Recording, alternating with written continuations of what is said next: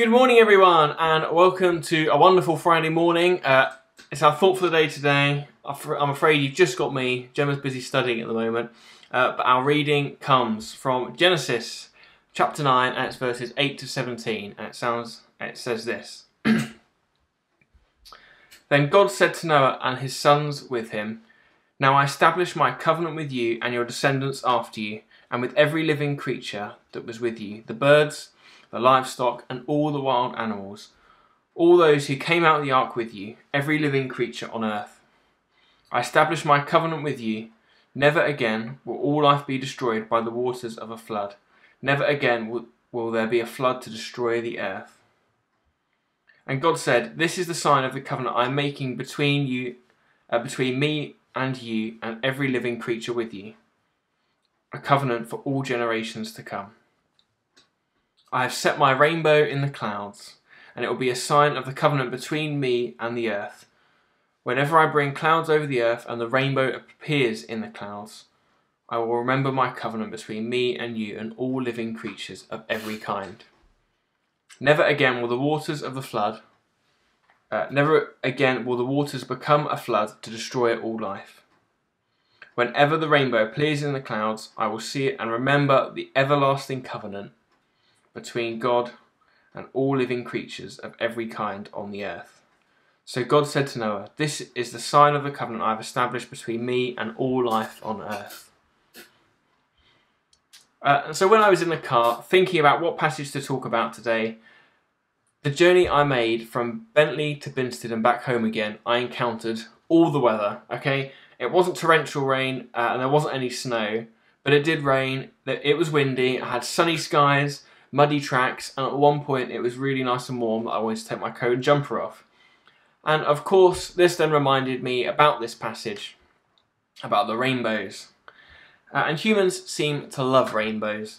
It's always quite exciting when you see one, or at least it is if you're in our family, or perhaps on a really long, boring car journey. But we all point it out to each other, don't we? We marvel at the cool, simple bit of science.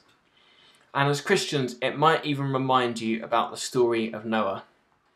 But for me at least, I think this is where it tends to end, if I'm all, being completely honest. I see a rainbow, I think it's pretty cool, and occasionally I think, oh yeah, Noah's Ark was a good story. But as we read here, the rainbow is representative of God's covenant with humanity, that he will never flood the world again. This covenant isn't just a mild promise, but in today's terms and world, it would be a completely watertight, legally binding contract between two parties. God will never let the earth flood again and destroy all life. As a little side note, this is one thing that rainbows do remind me of, if I can get it all in the camera frame. And I've had this as long as I can remember. It says God always keeps his promises, and of course it's the story of Noah's Ark. And this has been in my bedroom. I've insisted it be in my bedroom, although now it's on the wall up behind where I'm filming. It's been in my bedroom for as long as I can remember, and this is one of the things that I do remember, that God always keeps his promises, and I remember this. But having said all that, when I was in the car, my thought for the day was that we can kind of forget about God in our everyday lives. We can often go about our day-to-day business, as I was doing, forgetting about God until we do a more holy action, whether it be going to church or home group, or doing our Bible reading or Lectio 365. And I wouldn't expect to think about God 24/7, but certainly within our youth group, we all said we wanted to see more of God in the day-to-day. And so this passage has helped and challenged me, rather than to be waiting for God to imprint on me in the day-to-day, but to actively seek him out and try and find where God is at work in my day-to-day. There are far more ways in which God is at work than just rainbows, so my prayer is that we would see more of where God is at work. We would see where he is at work in our day-to-day, and of course we'll be reminded that whenever we do see a rainbow, that God always keeps his promises. So there you go, there's a little thought for the day.